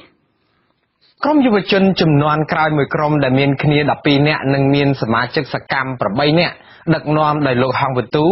កំពុងតែបន្តគេដំណើរនៃគំនិតលោកបណ្ឌិតកែមលីលោកហងវិទូដែលជាប្រធានក្រុមអ្នកវិភាគវ័យក្មេងបានអះអាងប្រាប់អាស៊ីសេរីថាយុវជនជាសិស្សរបស់លោកបណ្ឌិតកែមលីមិនដែលអាក់ខាននៅក្នុងការជួបគ្នាដើម្បីបន្តបេសកកម្មរបស់លោកបណ្ឌិតកែមលីនោះឡើយលើកលែងតែការចុះផ្ទាល់ទៅតាមមូលដ្ឋានឲ្យបានញឹកញាប់ដោយការលោកបណ្ឌិតកែមលីនៅរស់តែប៉ុណ្ណោះពេលដែលចុះទៅតាមភូមិឃុំអីមួយចំនួនគឺតែមានបញ្ហាអញ្ចឹងណាទី1ទី2កំថាឲ្យតាមភូមិឃុំទោះបីយើងត្រូវកិច្ចការមាននៅក្នុងពីមួយចំនួនហ្នឹងតែខ្លះដោយលោកឃើញថាបើថាកាលពីឆ្នាំមុននោះក៏មានតាហ៊ានផងបលីផងគាត់ពីយើងទៅថាដូចជារៀបតបច្បាំងជាមួយយួនអញ្ចឹងណាนั่นគឺរូបភាពហ្នឹងយើងឃើញទាំងអស់គ្នាហើយអញ្ចឹងគឺមានការធ្វើទុកបុកម្នេញដែលយើងអត់មានអារម្មណ៍ថាវាសុខភាពហើយអត់មានអារម្មណ៍ថាយើងធ្វើទៅស្រួលណា បើទោះបីជាមានការរដ្ឋបិទនឹងធ្វើទុកបុកម្នេញយ៉ាងខ្លាំងយ៉ាងណាក៏ដោយក៏លោកហងវិទូបញ្ជាក់ថាក្រុមរបស់លោកនៅតែបន្តស្វិតស្វាញជួបជុំពិគ្រោះយោបល់និងវិភាគកិច្ចការសង្គមនិងនយោបាយតទៅទៀតដើម្បីប្រយោជន៍ឲ្យប្រជាពលរដ្ឋបានដឹងពីជ្រុងម្ខាងទៀតនៃព័ត៌មាននិងគំនិតដែលរបបលោកហ៊ុនសែនមិនបង្ហាញបន្ថែមទៅលើកិច្ចការវិភាគនេះលោកហងវិទូខ្លួនលោកក៏បានសម្រេចស្នាដៃសរសេរសៀវភៅមួយក្បាលកម្រាស់520ទំព័រដើម្បីឧទ្ទិសដល់វិញ្ញាណក្ខន្ធលោកបណ្ឌិតកែមលីដែលលោកដាក់ចំណងជើងថាមរតកគំនិតបណ្ឌិតកែមលីមូលហេតុដែលខ្ញុំចង់ក្រងមរតកគំនិតបណ្ឌិតកែមលីនេះគឺខ្ញុំចង់ឲ្យកូនខ្មែរទាំងអស់ហ្នឹងគឺកុំឲ្យភ្លេចអំពីស្នាដៃរបស់គាត់ណាដោយសារតែគឺយើងមានរៀបរាប់អំពីអត្តចរិតរបស់គាត់លក្ខណៈរបស់គាត់អីច្រើនមិននិយាយទៅលំអិតច្រើនជាងមុនបាទជាការលើកយកនៅស្នាដៃរបស់គាត់ច្រើនជាងអ្វីដែលយើងនិពន្ធបន្ថែមរៀបរាប់ទៅតាមអត់តាងយើងមករៀបរាប់ទៅតាមសាក្សីមួយចំនួនដែលគាត់ធ្លាប់បានជួបប្រទះក៏ដូចជាធ្វើការឬមួយក៏បានបន្តបណ្ដាលជាមួយលោកដិតកាំងលីចឹងបាទសៀវភៅមរតកគំនិតបណ្ឌិតកែមលីនេះចែកចេញជា4ផ្នែកធំៗមានផ្នែកស្ដីអំពីចរិតលក្ខណៈនិងបណ្ដាំរបស់លោកបណ្ឌិតកែមលីជំវិញបណ្ដាំរបស់លោកបណ្ឌិតកែមលីនេះយុវជនមួយក្រុមទៀតដែលជាសិស្សរបស់លោកបណ្ឌិតដែរនោះនឹងឥឡូវជាប្រធានសមាគមសម្ព័ន្ធនិស្សិតបញ្ញវន្តខ្មែរលោកមួងសូនីនិងក្រុមរបស់លោកក៏បានបន្តថែរក្សានិងផ្សព្វផ្សាយគំនិតរបស់លោកបណ្ឌិតទៅដល់ប្រជាពលរដ្ឋខ្មែរតាមមូលដ្ឋានជាអកុសលនៅក្នុងស្ថានភាពបច្ចុប្បន្នការងារផ្នែកមួយនេះរងការធ្វើទុកបុកម្នេញយ៉ាងខ្លាំងពីសំណាក់អាជ្ញាធរមូលដ្ឋានដែលជាមនុស្សរបស់បកកណ្ដាលអំណាចជាពិសេសក្រោយពេលរំលាយគណៈបកសង្គ្រោះជាតិបណ្ដាហ្នឹងគឺគេឥឡូវឡៃដែលខ្ញុំបានលើកបានអីហ្នឹងគឺគេដកចេញអស់ហើយអាជ្ញាធរគុំគេទៅគម្រាមណាតាំងពីគេរំលាយបកឆាំងមកគឺឃើញថាមានការដកហើយអ្នកខ្លះគេខ្លះក៏អត់ដកទេតែគាត់យកមកបាំងយកតង់យកមកបាំងអញ្ចឹងណាបាទហើយឥឡូវនេះយើង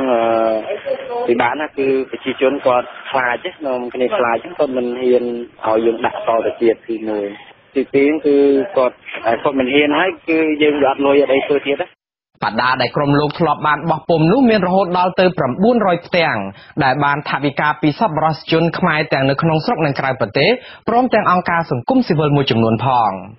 បដាពាក្យបណ្ដាំរបស់លោកបណ្ឌិតកែមលីនេះមានពីរប្រភេទគឺបដាធំទំហំ2 គុណនឹង3ម៉ែត្រនិងបដាតូចទំហំ1ម៉ែត្រគុណនឹងកន្លះម៉ែត្រហើយក្រៅពីផ្ទាំងបដាបែបនេះក៏មានឆ្លាក់នៅលើថ្មម៉ាបផងដែរពាក្យបណ្ដាំរបស់លោកបណ្ឌិតកែមលីមានដូចជាជូតទឹកភ្នែករបស់អ្នករួចបន្តដំណើរទៅមុខចូលយើងនាំគ្នានិយាយពីការពិតជាងការនិយាយការពារខ្លាចស្លាប់ដោយសារជួយការពារប្រជាពលរដ្ឋមិនមែនជាជំរើសល្អទេអ្នកមានអំណាចមានលុយច្រើនពីការកេងប្រវ័ញ្ចធនធានសង្គមមកពីពលរដ្ឋខ្លួនឯងនោះអ្នកអាចមានសុវត្ថិភាពតែពេលនៅរស់ទេតែពេលដែលអ្នកស្លាប់ទៅសូម្បីតែទីតម្កល់សាកសពក៏អាចនឹងគ្មានសុវត្ថិភាពដែរទោះជាជួបឧបសគ្គទាំងការគំរាមកំហែងនិងការខ្វះថវិកាយ៉ាងណាក្តីក៏ក្រុមយុវជនរបស់លោកមួងសូនីនៅតែពុះពៀបន្តកិច្ចការធំមួយពីលោកបណ្ឌិតកែមលីកិច្ចការនោះគឺយុទ្ធនាការ100រាត្រីលោកបណ្ឌិតកែមលីមិនបានបំពេញយុទ្ធនាការ100រាត្រីនេះឲ្យបានចប់សពគ្រប់ដោយការប៉ងប្រាថ្នារបស់លោកនោះឡើយដោយសារតែត្រឹមរាត្រីទី15ឃាតករបានបាញ់សម្លាប់លោកក្រុមលោកមួងសូនីរហូតមកដល់ពេលនេះបានបន្តកិច្ចការពីរាត្រីទី15នោះដល់រាត្រីទី50ហើយគ្រាន់តែមិនទាន់បញ្ចេញរបាយការណ៍ស្រាវជ្រាវនេះនៅឡើយដោយចាំស្ថានភាពស្រុកទេសល្អជាងនេះសិនការងារ100រាត្រីនេះវាមានសារៈសំខាន់ខ្លាំងសម្រាប់សង្គមជាតិអ្វីដែលសំខាន់ហ្នឹងគឺយើងព្រៀបព្រៀងទៅលើរបាយការណ៍100រាត្រីគឺយ៉ាងណាឲ្យវាល្អឲ្យវាមានប្រយោជន៍សម្រាប់ប្រទេសជាតិកិច្ចការទាំងអស់នេះវាមានប្រយោជន៍ណាស់វាអាចខ្លាយជាឯកសារប្រវត្តិសាស្ត្រសម្រាប់ប្រទេសយើងហើយពីព្រោះរឿងដែលរដ្ឋាភិបាលលាក់លៀមចំពោះប្រជាពលរដ្ឋដូចជាបញ្ហាព្រំដែនបញ្ហាសង្គមសេដ្ឋកិច្ចនយោបាយហ្នឹងគឺច្រើនណាស់មានលក្ខណៈទូលំទូលាយធំណាស់ដែលលាក់កម្លាំងចំពោះពលរដ្ឋហើយខ្ញុំទៅថារបាយការណ៍នេះវាអាចចូលរួមចំណែកឲ្យពលរដ្ឋបានចេះដឹងហើយវាអាចទុកសម្រាប់คนខ្មែរយើងចំនួនក្រោយក៏អាចសិក្សាស្រាវជ្រាវសម្រាប់និស្សិតសម្រាប់ឲ្យផងដែរយុទ្ធនាការ100រាត្រីនេះផ្ដោតសំខាន់ទៅលើបញ្ហាសង្គមដូចជាគ្រឿងញៀនចំណាក់ស្រុកភាពក្រីក្រជាពិសេសគឺបញ្ហាព្រំដែនដែលនៅជាប់ប្រទេសវៀតណាមដូចជានៅខេត្តកំពតស្វាយរៀងនិងមណ្ឌលគិរីជាដើម មរតកដែលលោកបណ្ឌិតកែមលីបានបន្សល់ទុកសំខាន់មួយទៀតនោះគឺស្នាដៃដែលលោកបានសរសេរមួយចំនួនរួចទៅហើយនៅក្នុងម៉ាស៊ីនកុំព្យូទ័រយួរដៃរបស់លោកដែលមានចំណងជើងថាបន្ទាត់នយោបាយថ្មីដើម្បីកម្ពុជាឆ្នាំ2018លោកបណ្ឌិតកែមលីបានផ្ដោតទៅលើការកែលម្អអភិបាលកិច្ចដែលធ្វើឲ្យរដ្ឋាភិបាលមានទំហំតូចគឺមានន័យថាកាត់បន្ថយចំនួនក្រសួងឲ្យមិននៅត្រឹម10ក្រសួងកាត់បន្ថយចំនួនរដ្ឋមន្ត្រីនៅតាមក្រសួងនីមួយៗជាដើមលោកបណ្ឌិតរកឃើញថារដ្ឋាភិបាលដឹកនាំខ្វះវិមជ្ឈការតម្លាភាពគណនេយ្យភាពការចូលរួមនឹងប្រជាធិបតេយ្យដែលពិបាកនៅក្នុងការពង្រឹងប្រសិទ្ធភាពការងារដឹកនាំនិងគ្រប់គ្រងរដ្ឋាភិបាលឲ្យមានលក្ខណៈវិមជ្ឈការធនធាននិងសេចក្តីសម្រេចចិត្តដល់ថ្នាក់សហគមន៍ក្នុងកម្រិតស្វ័យភាពខ្ពស់បំផុតបានលោកបានស្នើឲ្យរដ្ឋាភិបាលកែចំណុចជាច្រើនដើម្បីដោះស្រាយបញ្ហាខាងលើដូចជារដ្ឋត្រូវតែរៀបចំវិភាគមុខងារភារកិច្ចស្ថាប័ននីមួយៗនិងរៀបចំអនុវត្តតារាងទួលនីតិនិងភារកិច្ចឲ្យបានត្រឹមត្រូវដើម្បីអាចអនុវត្តបាននិងឲ្យមានការចូលរួមពេញលេញពីភាគីពាក់ព័ន្ធនៅក្នុងនោះដែររដ្ឋាភិបាលត្រូវតែរួមបញ្ចូលក្រសួងដែលមានទួលនីតិត្រួតស៊ីគ្នាឲ្យនៅចំនួនតិចនិងជាពិសេសត្រូវលុបចោលយន្តការអន្តរក្រសួងគណៈកម្មការក្រុមប្រឹក្សានិងអាជ្ញាធរមួយចំនួនដែលមិនចាំបាច់និងខាតបង់ថវិកាជាតិលោកបណ្ឌិតកែមលីសន្និដ្ឋានថាការមានក្រសួងច្រើននិងការបង្កើតយន្តការអន្តរក្រសួងគណៈកម្មការក្រុមប្រឹក្សានិងអាជ្ញាធរទាំងនេះគឺជាកត្តារាំងស្ទះនៅក្នុងដំណើរការដំឡើងប្រាក់បៀវត្សនិងប្រសិទ្ធភាពការងារលោកថាបើធ្វើដូច្នេះបានមែនបានន័យថាបើកាត់បន្ថយបង្រួមក្រសួងក៏ដូចជាគណៈកម្មាធិការទាំងអស់នេះថវិកាជាតិនឹងមានគ្រប់គ្រាន់សម្រាប់ដំឡើងប្រាក់ខែចំនួនយ៉ាងតិចក៏$500ដែរសម្រាប់កងកម្លាំងប្រដាប់អាវុធម្នាក់ៗឬក៏មន្ត្រីរាជការទូទៅម្នាក់ៗភរិយារបស់លោកបណ្ឌិតកែមលីអ្នកស្រីប៊ូរចនាឯនោះវិញបានរក្សាទុកឯកសារទាំងនេះយ៉ាងគត់មុតហើយបាននាំយកទៅជាមួយអ្នកស្រីដល់ឯប្រទេសអូស្ត្រាលីអ្នកស្រីបានប្រគល់សិទ្ធិផ្ដាច់មុខទាំងស្រុងដល់វិទ្យុអាស៊ីសេរីដើម្បីជួយផ្សាយស្នាដៃរបស់ស្វាមីរបស់អ្នកស្រីដើម្បីជាការសិក្សាស្វែងយល់ការលោកបណ្ឌិតកែមលីនៅរស់លោកបានចងក្រងជាក្រុមយុវជនការពារបរិស្ថានដូចជាក្រុមយុវជនការពារនិងអភិរក្សតំបន់ព្រៃឡង់ជាពិសេសជាងនេះទៅទៀតគំនិតនិងការស្រាវជ្រាវរបស់លោកបណ្ឌិតកែមលីបានក្លាយជាឯកសារសំខាន់សម្រាប់គណៈបកនយោបាយយកមកដាក់បញ្ចូលនៅក្នុងគោលនយោបាយរបស់បកខ្លួនថែមទៀតផងលោកបណ្ឌិតក៏បានបន្សល់ទុកនៅក្រុមគ្រួសារដែលមានភរិយានិងកូនចំនួន5នាក់ដែលកំពុងកសាងជីវិតថ្មីលើដែនដីលោកសេរីនៃប្រទេសអូស្ត្រាលីក្រុមគ្រួសារលោកបណ្ឌិតក៏ទទួលបានការគោរពស្រឡាញ់និងជួយយកអាសាជាទីបំផុតដែលជាការផ្ដល់ភាពកក់ក្ដៅមួយឲ្យសមាជិកគ្រួសារដែលព្រាត់ប្រាសប្តីនិងកំព្រាឪពុកនេះបានបន្តរស់នៅដោយក្តីសង្ឃឹមថ្មីនៃពន្លកគ្រួសារត្រកូលកែមលីដែលជាដំណក់ឈាមស្នងត្រកូលនៃវីរៈជនក្នុងបេះដូងខ្មែរមួយនេះខ្ញុំបាទមួងណារ៉េតអាស៊ីសេរីរាយការណ៍ពីរដ្ឋធានី Washington បាទលោកនាយកទីមេត្រីបន្ថែមពីទៀតបរដ្ឋខ្មែរនៅក្នុងស្រុកនិងក្រៅស្រុកចាត់ទុកលោកបណ្ឌិតកែមលីថាជានិមិត្តរូបនៃសេចក្តីក្លាហាននិងបញ្ចេញមតិបាទពីរដ្ឋធានី Washington លោកតាំងសារដារាយការណ៍ព័ត៌មាននេះមនុស្សដែលស្និទ្ធនឹងជាមនុស្សរួមអាជីពជាមួយលោកបណ្ឌិតកែមលីតែងតែរំលឹកថាលោកបណ្ឌិតកែមលីជាមនុស្សដែលរៀនបានខ្ពង់ខ្ពស់តែមិនចេះវាយរឹកក្រអឺតក្រទមឬឆ្មឹងឆ្មៃដាក់ជនណាម្នាក់នោះឡើយអ្នកវិភាគឯករាជ្យលោកបណ្ឌិតមាសនេះដែលជាអ្នកស្រាវជ្រាវអំពីបញ្ហាសង្គមនិងជាមិត្តភក្តិស្និទ្ធស្នាលជាមួយលោកបណ្ឌិតកែមលីដែរនោះបានប្រាប់អាស៊ីសេរីថាគុណធម៌របស់លោកបណ្ឌិតកែមលីបន្សល់ទុកឲ្យពលរដ្ឋខ្មែរទូទៅគឺភាពសាមញ្ញខ្លាំងរបស់គាត់និងភាពក្លាហានរបស់គាត់ដែលអាចវាយបំបែកភាពស្ងៀមស្ងាត់របស់មហាជនទូទៅឲ្យចេះធ្វើការវិភាគនិងហ៊ានបញ្ចេញមតិលោកបន្តថាគុណធម៌របស់លោកបណ្ឌិតកែមលីគឺជាការបញ្ជូនចំណេះដឹងដល់ពលរដ្ឋឲ្យចេះតវ៉ានិងចេះទាមទារសិទ្ធិរបស់ពួកគេលើសពីនេះទៅទៀតគាត់គឺជាមនុស្សដែលមានការបើកចំហខាងផ្លូវចិត្តជាមនុស្សដែលមានចិត្តអំណត់អត់ធ្មត់ខ្ពស់ហើយតែងតែទទួលយកការរិះគន់ពីអ្នកដទៃលោកកែមលីគឺជាមនុស្សមួយសាមញ្ញគាត់ទៅកន្លែងណាក៏គាត់មិនទៅដែលប្រកាន់ឬក៏គិតថាខ្លួនគាត់ខ្លួនឯងនេះជាបណ្ឌិតទេគាត់គ្រាន់តែគិតគាត់ជាពលរដ្ឋសាមញ្ញម្នាក់បាទអាទៅនឹងមួយដែលជាកេរ្តិ៍ឈ្មោះមួយដែលនៅសល់ដែលពលរដ្ឋគាត់ជួបជាមួយគាត់តែនិយាយថាគាត់ជាមនុស្សមួយដែលងាយស្រួលតាក់ទងហើយនឹងមួយទៀតគឺគាត់មិនប្រកាន់បាទគឺរួមគឺមិនប្រកាន់ណាបាទហើយគុណតម្លៃសំខាន់មួយទៀតនោះគឺយើងឃើញនៅក្នុងប្រទេសខ្មែរយើងវប្បធម៌ខ្មែរយើងអ្នកខ្លះចូលចិត្តយកការគម្រាមកំហែងគេនឹងទៅធ្វើឲ្យគេគោរពហើយតើនិយាយថាគេស្រឡាញ់ខ្លួនឯងណាស់ក៏ប៉ុន្តែជាគុណតម្លៃពិតរបស់លោកបណ្ឌិតកែមលីហ្នឹងគឺ ជារបៀបរស់នៅរបស់គាត់គឺគាត់តាមតែយកការគោរពទៅទិញយកការគោរពពីអ្នកផ្សេងបាទ មនុស្សជាច្រើនបានស្គាល់លោកបណ្ឌិតកែមលីថាជាអ្នកវិភាគតាមបែបវិទ្យាសាស្ត្រដោយសារការវិភាគរបស់លោកផ្អែកទៅលើទិន្នន័យនិងការសិក្សាស្រាវជ្រាវគ្រប់ជ្រុងជ្រោយ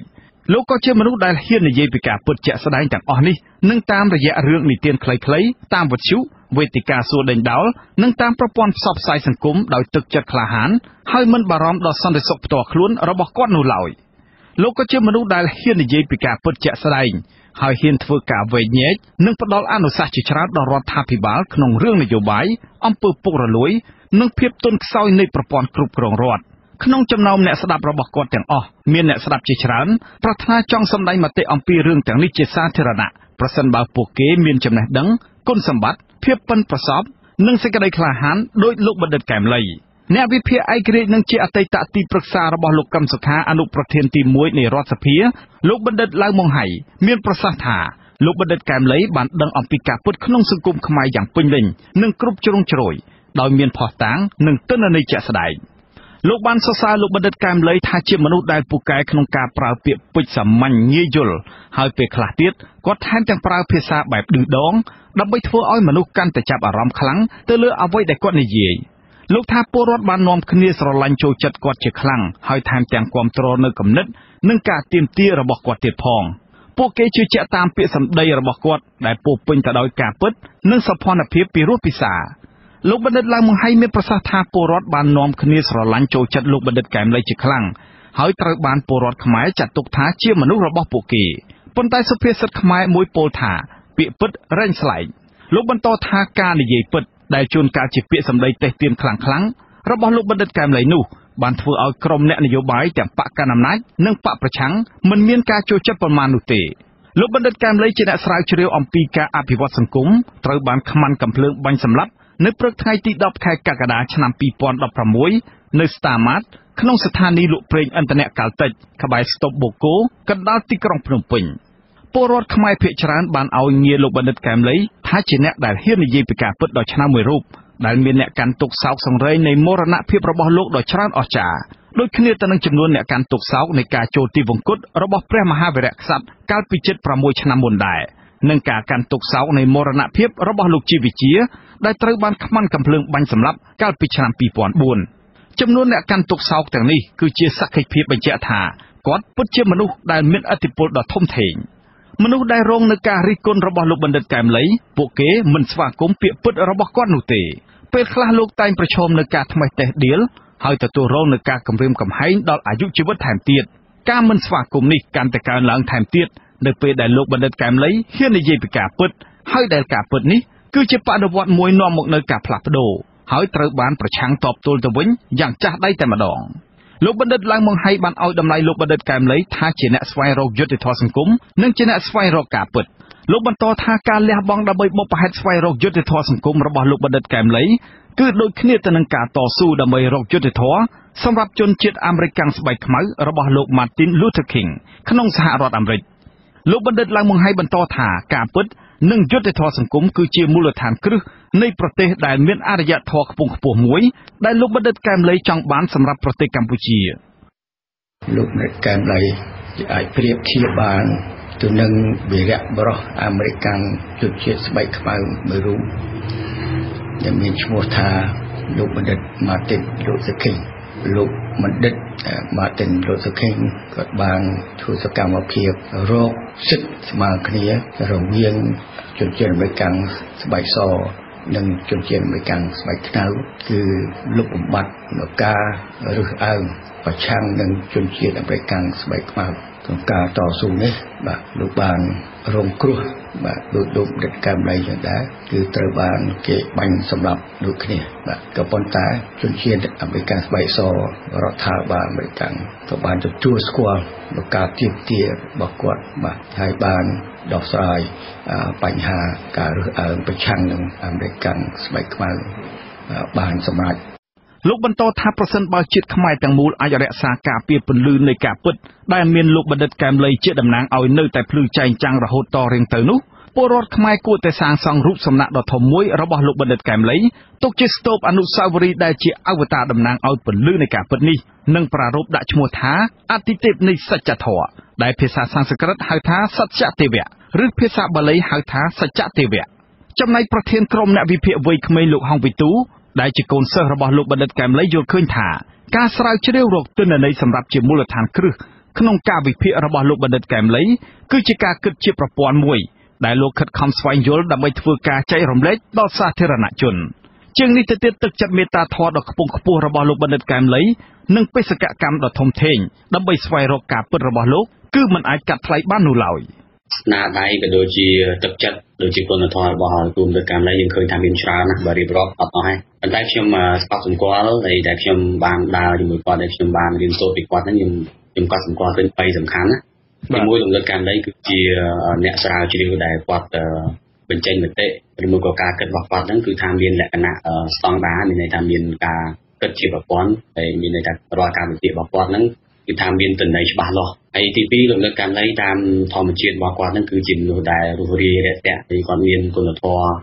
មានចិត្តស្រឡាញ់ប្រទេសជាតិហើយមានទឹកចិត្តមេត្តាខ្ពស់ហ្នឹងគឺជាអ្វីដែលសិស្សគ្រប់គ្នាក៏ដូចជាមិត្តភ័ក្តិដែលបានរាប់អានជាមួយលោកបណ្ឌិតហ្នឹងគឺថាបានទទួលក្នុងបេះដូងហ្នឹងរហូតដល់ពេលនេះយើងនៅតែអត់មានបំពេញគាត់បានទេតែយើងនៅតែរំលឹកដល់គាត់ហើយចំណុចទី3ហ្នឹងលោកបណ្ឌិតកាមលីគាត់ជាមនុស្សមួយដែលមានបេសកកម្មធំណាស់មានន័យថាបើសិនជាគាត់ចំណាយពេលវេលាគាត់ទៅធ្វើរឿងអីផ្សេងគាត់អាចបានខ្លាយជាអ្នកធំខ្លាយបានជារដ្ឋមន្ត្រីអញ្ចឹងណាប៉ុន្តែលោកបានចំណាយពេលវេលាដើម្បីបបផែជាតិហ្នឹងគឺជាពិសេសគឺយើងទទួលស្គាល់តាក់ទងទៅនឹងសិទ្ធិបញ្ចេញមតិហ្នឹងគឺថាលោកតស៊ូស្វិតស្វាញអាហ្នឹងគឺថានិយាយឲ្យចំគឺទឹកចិត្តស្នេហាជាតិរបស់លោកហ្នឹងយើងមិនអាចបំភ្លេចបានទេបាទលើពីនេះទៅទៀតលោកបណ្ឌិតឡៅម៉ុងហៃមានប្រសាសន៍ថាជនជាតិខ្មែរទាំងមូលត្រូវដោះបំណុលយុត្តិធម៌ដែលពួកគេបានជំពាក់លោកបណ្ឌិតកែមលីជាបន្ទាន់ហើយដើម្បីដោះបំណុលយុត្តិធម៌នេះបានពលរដ្ឋខ្មែរត្រូវតែនាំគ្នាស្វែងរកការពិតជាពិសេសគឺការស៊ើបអង្កេតទៅលើសោកនាដកម្មនៃការធ្វើឃាតរូបគាត់នោះព្រោះថាយុត្តិធម៌នឹងមិនអាចកើតមានបានទេប្រសិនបើការពិតនៃឃាតកម្មលោកបណ្ឌិតកែមលីមិនត្រូវបានរកឃើញនោះខ្ញុំតាំងសារ៉ាដាអាស៊ីសេរីពីរដ្ឋធានីWashington បាទលោកនាយកទីមេត្រីឥឡូវនេះយើងងាកមកព្រះអង្គបបន្ទិញបន្តទៀតព្រះអង្គកណាមានការសរស្ដាយដោយសារយើងនៅសល់ពេលវេលាខ្លីព្រះអង្គគឺតាក់ទងនឹងការស្វែងរកឃាតករនេះយុទ្ធធរនេះក្រៅពីអ្នកនាំពាក្យក្រសួងយុទ្ធធរលោកចិនម៉ាលីនបានប្រាប់ VOD ថាអ្នកដែលទៀមទានិយាយពីរឿងលោកកាមលីជាអ្នកដែលមាននិន្នាការនយោបាយប្រឆាំងរីឯអ្នកនាំពាក្យគណៈបកប្រជាជនកម្ពុជាវិញក៏លើកឡើងដែរថាគេចាប់ជួបសម្លាប់បានហើយទៅរកអ្នកណាទៀតរកស្អីទៀតហើយថាការទៀមទារបស់ ICJ ឲ្យបង្កើតគណៈកម្មការនេះគឺជាការរំលោភដល់អធិបតេយ្យភាពរបស់កម្ពុជាថាព្រះអង្គយល់ឃើញយ៉ាងណាដែរកណាសូមនិមន្តពោលជាការដោះសារទេបើយើងឧទាហរណ៍បើសិនជាពូជអ្នកនាំពាក្យគណៈបកប្រជាជនត្រូវបានគេសម្លាប់ហើយប្រពន្ធជីម៉ាលីននឹងត្រូវបានគេសម្លាប់ចូលកណ្ដាលទីក្រុងភ្នំពេញហើយពួកគាត់ទាមទារយុត្តិធម៌តើពេលមានគេចោទថាទាមទារយុត្តិធម៌នោះដោយសាររូបភាពនយោបាយក៏មានអារម្មណ៍យ៉ាងម៉េចរឿងរូបភាពនយោបាយមិននយោបាយយើងមិនអាចនិយាយកើតទេប្រសិនបើពួកអស់លោកមានលក្ខណៈបើកចំហឲ្យគេតាមដានពិតប្រាកដដូច្នេះអ្នកស្រឡាញ់លោកកែមលីមានមនុស្សនៅក្នុងគណៈបកប្រជាជនកម្ពុជាអ្នកស្រឡាញ់លោកកែមលីក៏មានអ្នកប្រជាធិបតេយ្យនិងពលរដ្ឋទូទៅហើយបើពលរដ្ឋទូទៅអង្គការសង្គមស៊ីវិលអ្នកស្រឡាញ់គណៈបកប្រជាជនកម្ពុជាគេទាមទារយុត្តិធម៌ឲ្យលោកកែមលីលោកចាត់ទុកថាជារឿងនយោបាយគណៈបកប្រជាជនក៏ជារឿងនយោបាយពោះអ្នកស្រឡាញ់កែមលីមិនមែនថាពួកអាត្មាមិនមែនថាពួកអ្នកដែលទាំងហេសពទេនេះអត់បានទៅទាំងហេមនុស្សនៅក្នុងទីស្តីការគណៈរដ្ឋមន្ត្រីជាមិត្តរបស់កែមលីហើយបងប្អូនកែមលីដែលធ្វើសត្តាអ្នកដែលគ្រប់គ្រងមន្ទីរពេទ្យនៅមន្ទីរពេទ្យក៏មិនខ្លះហ្នឹងក៏ជាអ្នកទាមទារយុត្តិធម៌ដូច្នេះគណៈបកប្រជាជនក៏ប្រើប្រាស់ឈ្មោះកែមលីដើម្បីបានផលប្រយោជន៍នយោបាយដែរនេះនាយករដ្ឋមន្ត្រីហ៊ុនសែនចេញ 50,000 ក៏ធ្វើដើម្បីនយោបាយដែរសូមភ័យទោសផងគណៈមានការសោកស្ដាយថាយើងដល់ទីបញ្ចប់ទៅហើយគណៈសូមអរគុណប្រជាជនម្ដងទៀតហើយសូមអរគុណប្រិយមិត្តអ្នកស្ដាប់ទាំងអស់ដែលបានតាមដានស្ដាប់អទិសេរីទូបង្គំគណៈសូមជម្រាបលាព្រះអង្គហើយនឹងមិត្តអ្នកស្ដាប់ទាំងអស់តែទៅប៉ុណ្ណេះសូមអរគុណសូមជម្រាបលាអូយច្រើនពុក